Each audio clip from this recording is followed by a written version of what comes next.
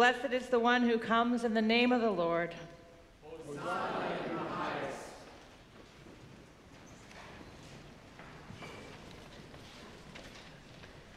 The Holy Gospel according to Mark, the 11th chapter. Glory to you, O Lord.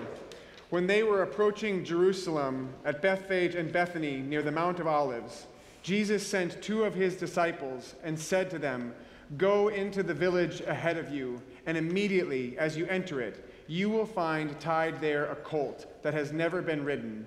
Untie it and bring it. If anyone says to you, 'Why are you doing this?'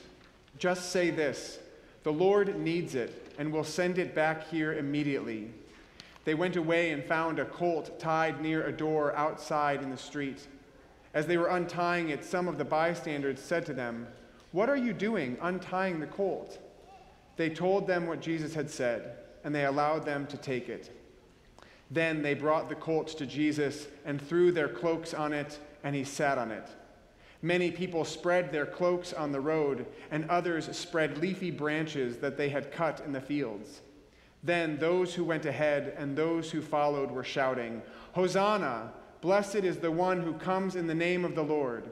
Blessed is the coming kingdom of our ancestor David. Hosanna in the highest heaven." Then he entered Jerusalem and went into the temple. And when he looked around at everything, as it was already late, he went out to Bethany with the 12. The Gospel of the Lord. Praise to you, O Christ. The Lord be with you. And also with you. We praise you, O God, for redeeming the world through our Savior, Jesus Christ. Today he entered the holy city in triumph and was proclaimed Messiah and King by those who spread garments and branches along his way. Bless these branches and those who carry them.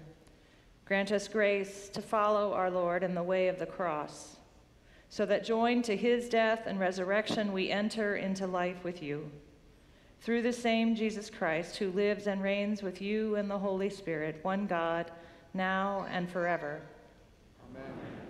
Let us go forth in peace in the name of Christ. Amen.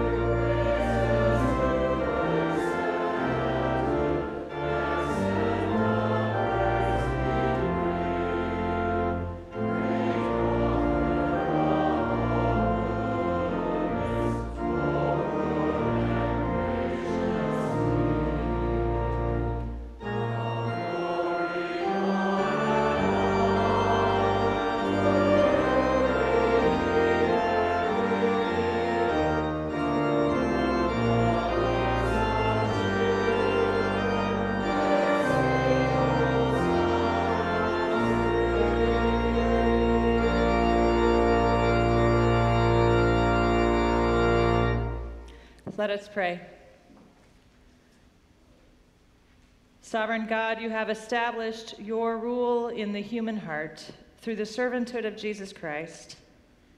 By your Spirit, keep us in the joyful procession of those who with their tongues confess Jesus as Lord, and with their lives praise him as Savior, who lives and reigns with you and the Holy Spirit, one God, now and forever.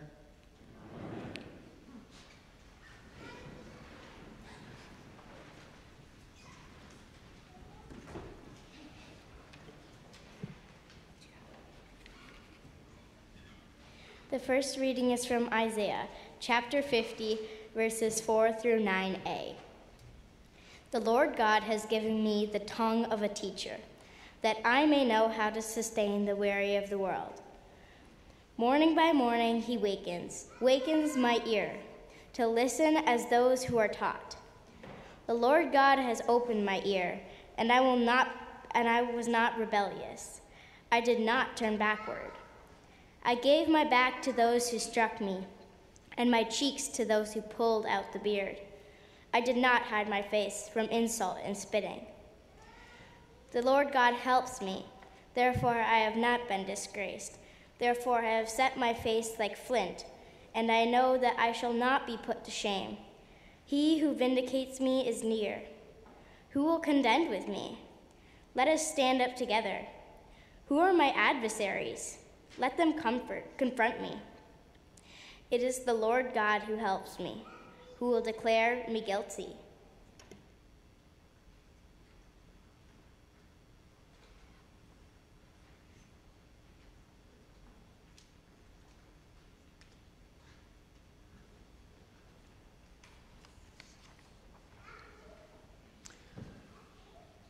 There were two processions that day when Jesus entered the city of Jerusalem. From the east, there was one with a donkey. From the west, one with a war horse. One rode in meekness and humility. The other marched in military might and power. One had shouts of Hosanna, meaning save us now. The other, shouts of silence and obedience. One carried symbols of peace and hope, the other symbols of victory and intimidation. The story and staging of Palm Sunday and Jesus' entry into Jerusalem is packed full of symbolism and story. It's easy to miss what it all means. But for Jesus and other Jews, it was the beginning of the week of Passover, the most sacred week of the Jewish year. It was a time when Jews traveled to Jerusalem to celebrate their people's liberation from the empire of Egypt. Remember the story of Moses, saying to the Pharaoh, "Let my people go." Jews would gather in Jerusalem that week to celebrate that story, their freedom from slavery. But what we often don't hear is that during this festival of freedom, the government would also show up. On one side of the city, the governor, Pontius Pilate, would always have a procession into town. It was the empire's procession. Alongside Pilate would be soldiers and drums, weapons and armor. This was the Roman military marching into town. Their one goal? Intimidate and subdue. They were there to make sure nothing got out of control, because when a community of people within your empire has a celebration about being freed from an earlier empire, well, you have to remind the people that you are still the one in charge. It's to make sure there isn't any trouble. Sure, have your festival about freedom, but don't get any ideas. It was keeping peace through a show of force. And now, at the same time, on the other side of town, Jesus comes riding into the city on a donkey. It was a counter procession, an alternate parade. Roman Empire on one side, Jesus on the other. The kingdom of Rome and the kingdom of God. At first glance, Jesus' procession can feel a bit like a victory parade for the World Series champions down Main Street of their hometown. Crowds gather and shout and cheer just to catch a glimpse of the glory and celebration of the celebrities returned home. But consider the words of the prophet Zechariah, written 500 years earlier. Rejoice greatly, O daughter Zion. Shout aloud, O daughter Jerusalem. Lo, your king comes to you triumphant, and victorious is he, humble and riding on a donkey. He will cut off the chariot from Ephraim, and the war horse from Jerusalem, and the battle bow shall be broken, and he shall command peace to the nations. Pilate enters on a war horse, but Jesus on a donkey. The Jews gathered in Jerusalem would have caught the symbolism. They knew Zechariah's image of a king riding into Jerusalem on a donkey, the meek and humble king of Zechariah who would bring peace. And the message from Jesus is clear. He is the one commanding true peace, not through intimidation or force. This alternate parade, this counter procession is intentional. It's thought out. It's political theater. Jesus is sending a message. This is Colin Kaepernick kneeling on the football field during the national anthem. This is women in Congress all dressed in white at the State of the Union. This is the person standing in front of tanks at Tiananmen Square. While Pontius Pilate is driving a tank into Jerusalem, Jesus is riding in on a tractor. Political theater indeed. He knows what he's doing. In a way, like the prophet Isaiah, Jesus asks, "Who will contend with me? Who will struggle alongside me?" And in response, as people of faith, we pray it will be us, that we will be the ones to boldly declare, "Let us stand together." We pray that we will walk with and stand with Jesus as best we can for as long as we can, while knowing that in the end, we all flee to a safe distance. This confrontation, the collision of these opposing forces is inevitable. Like the prophet Isaiah says, Jesus has set his face like flint for Jerusalem. He will walk into the heart of the beast, the Roman Empire, to bring peace in love for the world, placing his own body in the gears of this monstrous machine. Nothing is going to stop this now. He won't back down. It's a tragic story, but it's also a good story. A story about God's unflinching commitment to be with us. And good stories are worth repeating. Listen.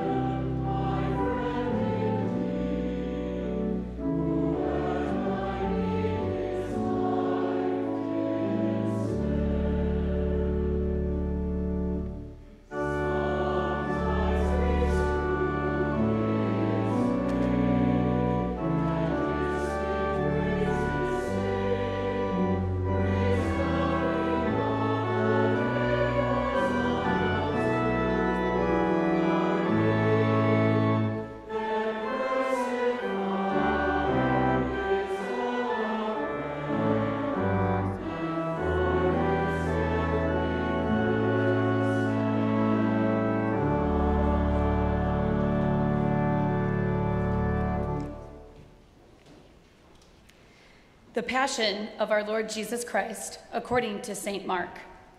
It was 2 days before the Passover and the festival of unleavened bread. The chief priests and the scribes were looking for a way to arrest Jesus by stealth and kill him, for they said, "Not during the festival, or there may be a riot among the people." While he was at Bethany in the house of Simon the leper, he sat at the table. A woman came with an alabaster jar of very costly ointment of nard, and she broke open the jar and poured the ointment on his head. But some were there who said to one another in anger, "Why was the ointment wasted in this way? For this ointment could have been sold for more than 300 denarii and the money given to the poor." And they scolded her. But Jesus said, "Let her alone. Why do you trouble her? She has performed a good service for me. For you always have the poor with you, and you can show kindness to them whenever you wish. But you will not always have me. She has done what she could. She has anointed my body beforehand for its burial. Truly, I tell you, wherever the good news is proclaimed in the whole world, what she has done will be told in remembrance of her." Then Judas Iscariot, who was one of the 12, went to the chief priests in order to betray him to them. When they heard it, they were greatly pleased and promised to give him money. So he began to look for an opportunity to betray him. On the first day of unleavened bread, when the Passover lamb is sacrificed, his disciples said to him, "Where do you want us to go and make the preparations for you to eat the Passover?" So he sent 2 of his disciples, saying to them, "Go into the city, and a man carrying a jar of water will meet you. Follow him. And wherever he enters, say to the owner of the house, 'The teacher asks, where is my guest room where I may eat the Passover with my disciples?' He will show you a large room upstairs, furnished and ready. Make preparations for us there." So the disciples set out and went to the city and found everything as he had told them, and they prepared the Passover meal. When it was evening, he came with the 12, and when they had taken their places and were eating, Jesus said, "Truly, I tell you, one of you will betray me, one who is eating with me."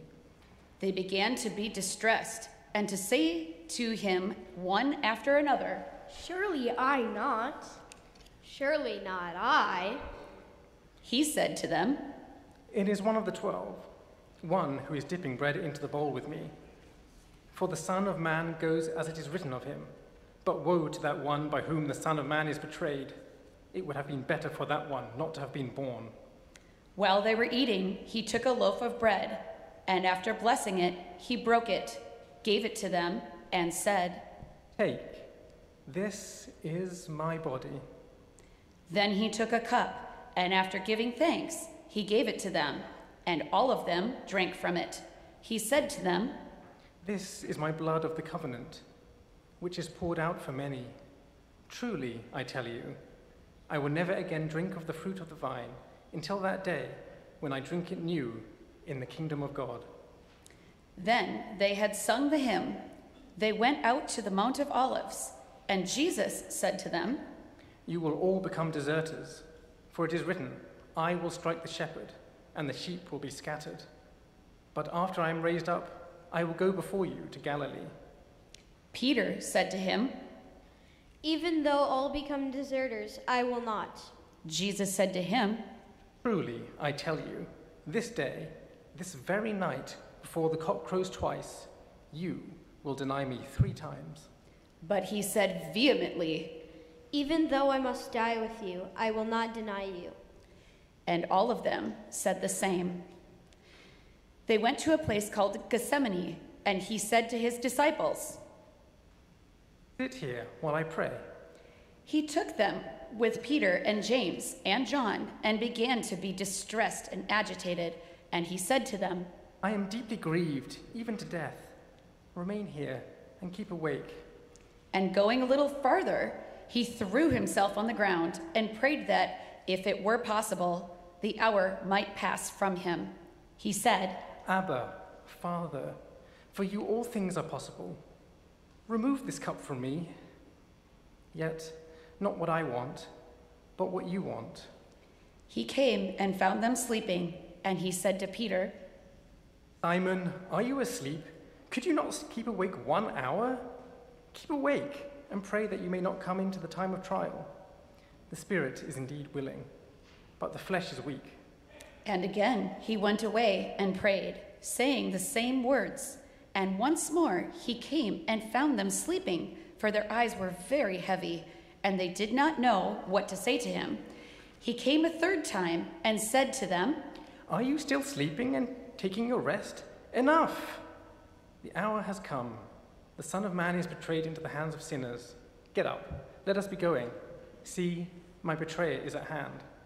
Immediately, while he was still speaking, Judas, one of the 12, arrived. And with him there was a crowd with swords and clubs from the chief priests, the scribes, and the elders. Now the betrayer had given them a sign, saying, "The one I will kiss is the man. Arrest him and lead him away under guard." So when he came, he went up to him at once and said, "Rabbi!" and kissed him. And they laid hands on him and arrested him. But one of those who stood near drew his sword and struck the slave of the high priest, cutting off his ear. Then Jesus said to them, "Have you come out with swords and clubs to arrest me as though I were a bandit? Day after day I was with you in the temple teaching, and you did not arrest me. But let the scriptures be fulfilled." All of them deserted him and fled. A certain young man was following him, wearing nothing but a linen cloth. They caught hold of him, but then he left the linen cloth and ran off naked. They took Jesus to the high priest, and all of the chief priests, the elders, and the scribes were assembled. Peter had followed him at a distance, right into the courtyard of the high priest, and he was sitting with the guards, warming himself at the fire. Now the chief priests and the whole council were looking for testimony against Jesus to put him to death, but they found none. For many gave false testimony against him, and their testimony did not agree. Some stood up and gave false testimony against him, saying, "We heard him say, 'I will destroy this temple that is made with hands, and in 3 days I will build another, not made with hands.'" But even on this point, their testimony did not agree. Then the high priest stood up before them and asked Jesus, Have you no answer? What is it that they testify against you? but he was silent and did not answer. Again, the high priest asked him, Are you the Messiah, the Son of the Blessed One? Jesus said, "I am. And you will see the Son of Man seated at the right hand of the power, and coming with the clouds of heaven." Then the high priest tore his clothes and said, Why do we still need witnesses? You have heard his blasphemy. What is your decision? All of them condemned him as deserving of death. Some began to spit on him, to blindfold him, and to strike him, saying to him, Prophesy! The guards also took him over and beat him. While Peter was in the courtyard, one of the servant girls of the high priest came by. When she saw Peter warming himself, she stared at him and said, "You also were with Jesus, the man from Nazareth." but he denied it, saying, I do not know or understand what you are talking about. and he went out into the forecourt. Then the cock crowed. And the servant girl, on seeing him, began again to say to the bystanders, "This man is one of them." but again he denied it. Then, after a little while, the bystanders again said to Peter, "Certainly you are one of them, for you are a Galilean." but he began to curse, and he swore an oath. I do not know this man you are talking about. At that moment, the cock crowed for the second time. Then Peter remembered that Jesus had said to him, "Before the cock crows twice, you will deny me 3 times." And he broke down and wept. As soon as it was morning, the chief priests held a consultation with the elders and scribes and the whole council. They bound Jesus, led him away, and handed him over to Pilate. Pilate asked him, "Are you the king of the Jews?" He answered him, You say so. Then the chief priests accused him of many things. Pilate asked him again, "Have you no answer? See how many charges they bring against you?" But Jesus made no further reply, so that Pilate was amazed. Now at the festival, he used to release a prisoner for them, anyone for whom they asked. Now a man called Barabbas was in the prison with the rebels who had committed murder during the insurrection. So the crowd came and began to ask Pilate to do for them according to his custom. Then he answered them, "Do you want me to release for you the king of the Jews?" For he realized that it was out of jealousy that the chief priests had handed him over. But the chief priests stirred up the crowd to have him release Barabbas for them instead. Pilate spoke to them again. "Then what do you wish me to do with this man you call the king of the Jews?" They shouted back. Crucify him! Pilate asked them, "Why? What evil has he done?" but they shouted all the more. Crucify him! So Pilate, wishing to satisfy the crowd, released Barabbas for them, and after flogging Jesus, he handed him over to be crucified. Then the soldiers led him into the courtyard of the palace, that is, the governor's headquarters, and they called together the whole cohort. And they clothed him in a purple cloak, and after twisting some thorns into a crown, they put it on him. And they began saluting him. "Hail, King of the Jews!" They struck his head with a reed, spat upon him, and knelt down in homage to him. After mocking him, they stripped him of the purple cloak and put his own clothes on him. Then they led him out to crucify him. They compelled a passerby who was coming in from the country to carry his cross. It was Simon of Cyrene, the father of Alexander and Rufus. Then they brought Jesus to the place called Golgotha, which means the place of a skull. And they offered him wine mixed with myrrh, but he did not take it. And they crucified him and divided his clothes among them, casting lots to decide what each should take. It was 9 o'clock in the morning when they crucified him. The inscription of the charge against him read, "The King of the Jews." And with him they crucified 2 bandits, one on his right and one on his left. Those who passed by derided him, shaking their heads and saying, "Aha, you who would destroy the temple and build it in 3 days, save yourself and come down from the cross." In the same way, the chief priests, along with the scribes, were also mocking him among themselves and saying, "He saved others. He cannot save himself. Let the Messiah, the King of Israel, come down from the cross now, so that we may see and believe." Those who were crucified with him also taunted him. When it was noon, darkness came over the whole land until 3 in the afternoon. At 3 o'clock, Jesus cried out with a loud voice, Eloi, Eloi, lama sabachthani, which means, my God, why have you forsaken me?" When some of the bystanders heard it, they said, "Listen, he is calling for Elijah." and someone ran, filled a sponge with sour wine, put it on a stick, and gave it to him to drink, saying, "Wait, let us see whether Elijah will come to take him."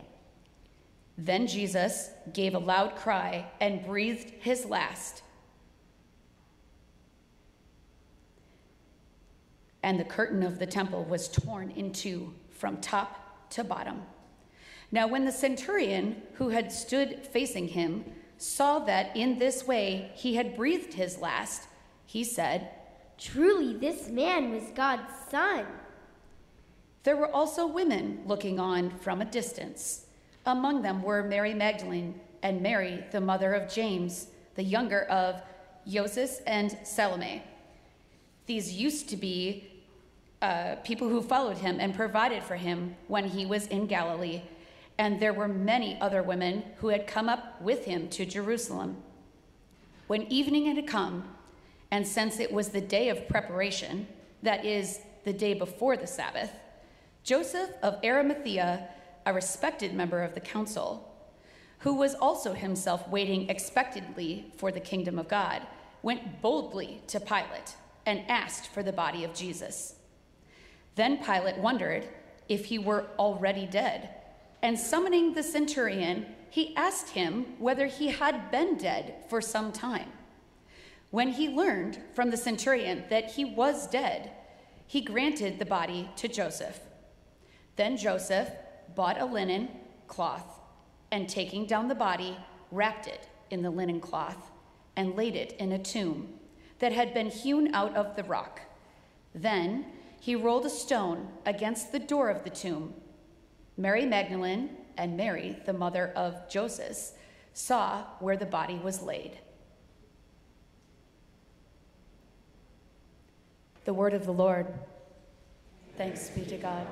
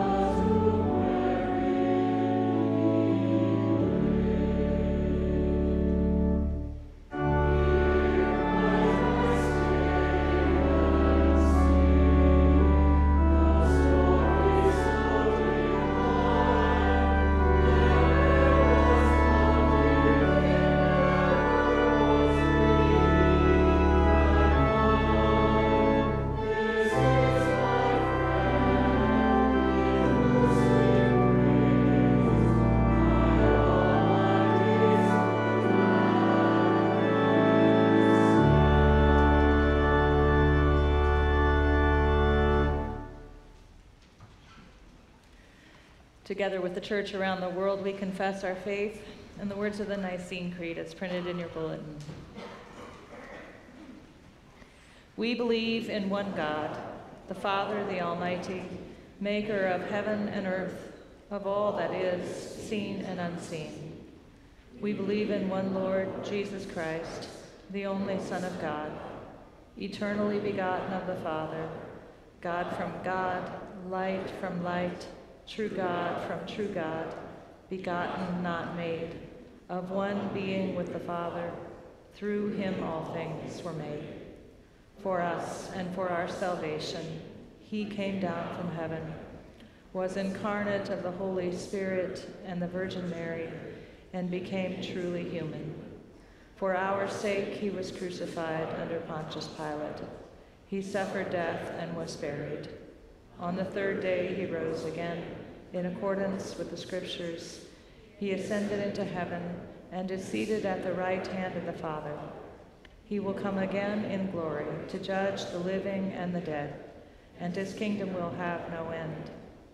We believe in the Holy Spirit, the Lord, the giver of life, who proceeds from the Father and the Son, who with the Father and the Son is worshipped and glorified, who has spoken through the prophets.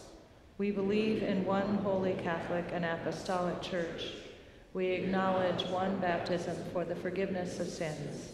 We look for the resurrection of the dead and the life of the world to come. Amen.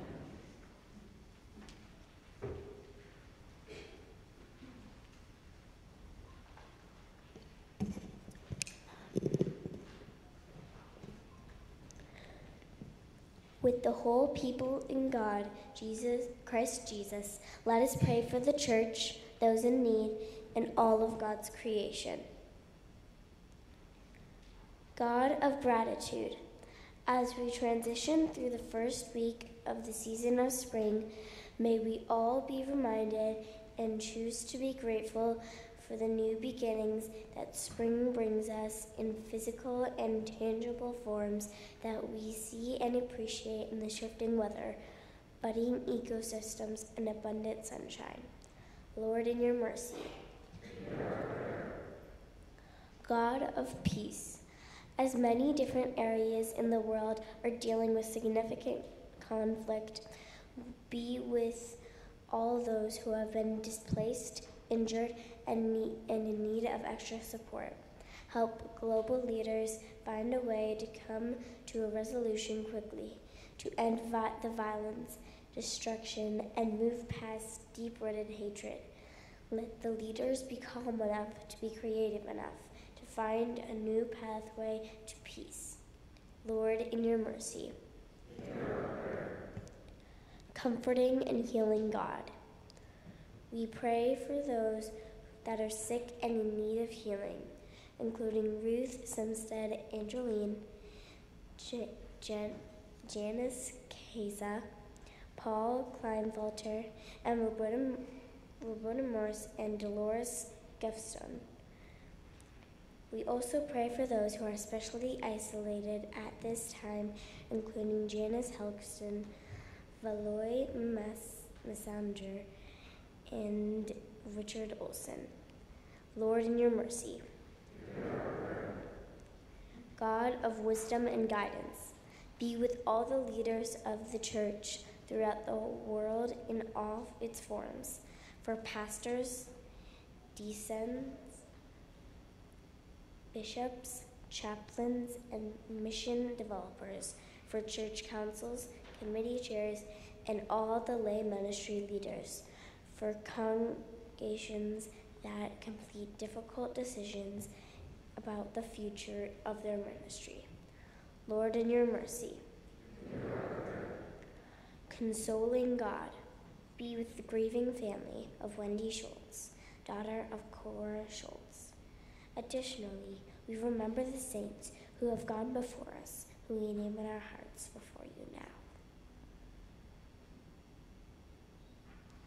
Lord, in your mercy. Into your hands, gracious God, we commend all for whom we pray, trusting in your mercy through Jesus Christ, our Savior and Lord. Amen.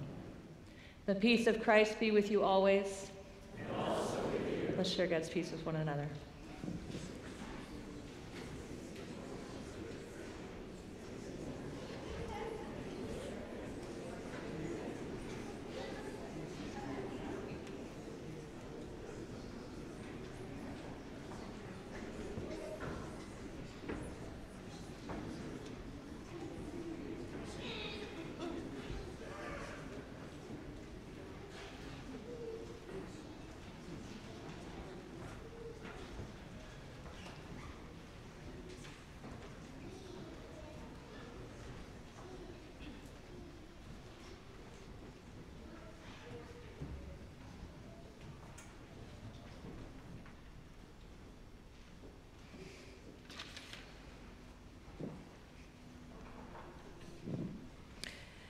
Good morning. We are so glad you are with us for worship as we begin Holy Week. I'm Pastor Pam Fickencher, and leading worship with me this morning is Pastor Jonathan Davis, Nathan Proctor at the organ, along with the St. John's Chorale, and our assisting ministers are readers from our youth program, the Rudser family, Elliot Davis, Pippa Younger, and Lucy Younger. Welcome as well if you are joining us via KYMN or through our live stream this morning. This morning's broadcast on the radio is given by Sharon Bishop in memory of her mother. If you would like to sponsor or dedicate a broadcast, please contact our church office. There are dates available in the future. In the pews, we invite you to sign the welcome folders on the outside ends that are marked St. John's. If you are new to St. John's, you can request any of our communications there or let us know who you are. A reminder as we take our offering, as Minnesota Food Share Month draws to a close, all of our special Lenten offerings, anything designated for Lent, will go to the Community Action Center here in Northfield. Between services this morning, we have an adult forum here in this space with an update from the Community Action Center from Anita Reichner to tell us about their expanded work here in Rice County. We invite you to join us for the full observation of Holy Week. Check out the schedule in our bulletin for services on Thursday and Friday, as well as Easter morning. And as we prepare here for Easter, we still have opportunities to sponsor lilies and Easter flowers to adorn our space on Easter morning. You can make those orders in the Commons today in order for dedications to be in our Easter bulletin. We invite you to join us in that celebration next Sunday, and we continue now with our offering.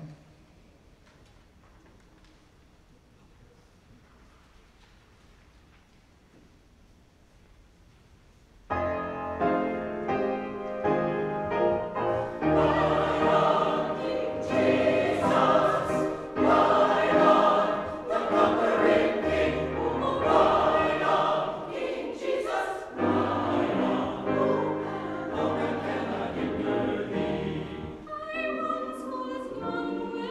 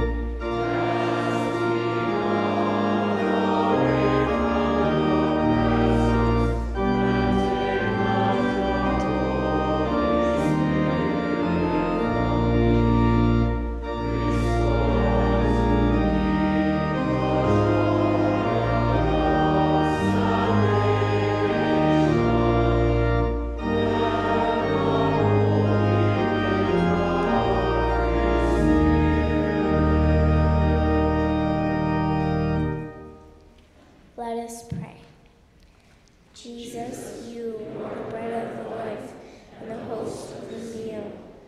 Bless these gifts that we have gathered, that all people may know your goodness. Feed us not only with this holy food, but with hunger, gentleness, and peace. We pray this in your name. Amen. The Lord be with you. And also with you. Lift up your hearts. We lift them to the Lord. Let us give thanks to the Lord our God. It is right to give our thanks and praise.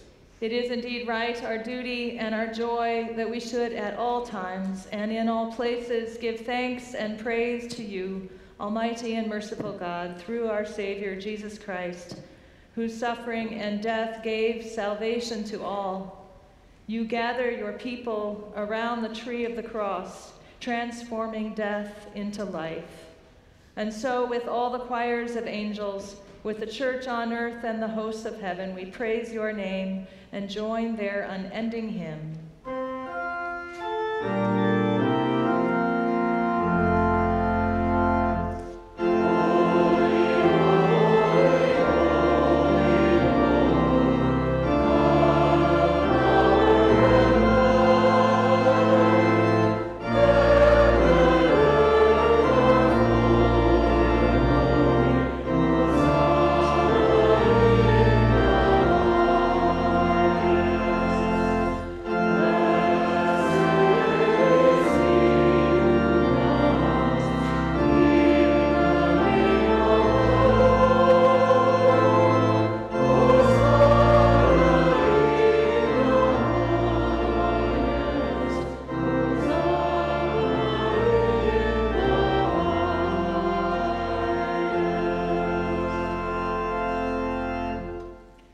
In the night he was betrayed, our Lord Jesus took bread, gave thanks, broke it, and gave it to his disciples, saying, "Take and eat. This is my body, given for you.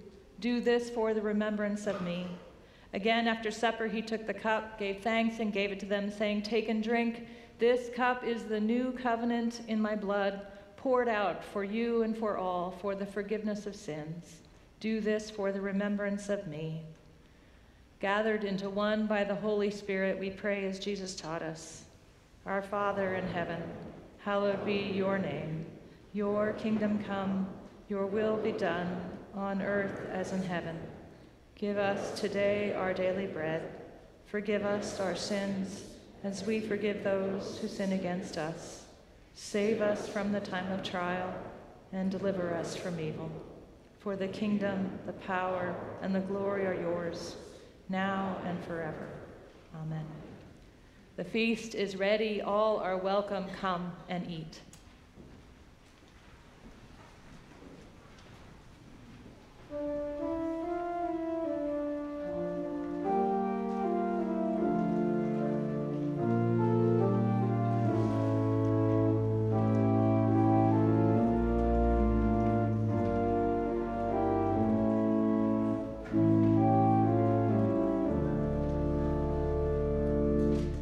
Holy Lamb of God,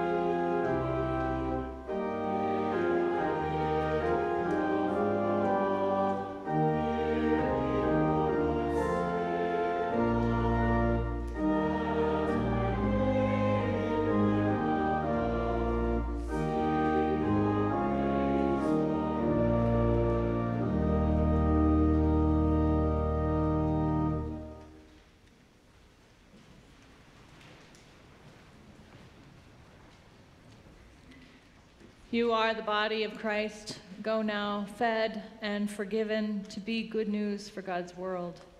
Amen.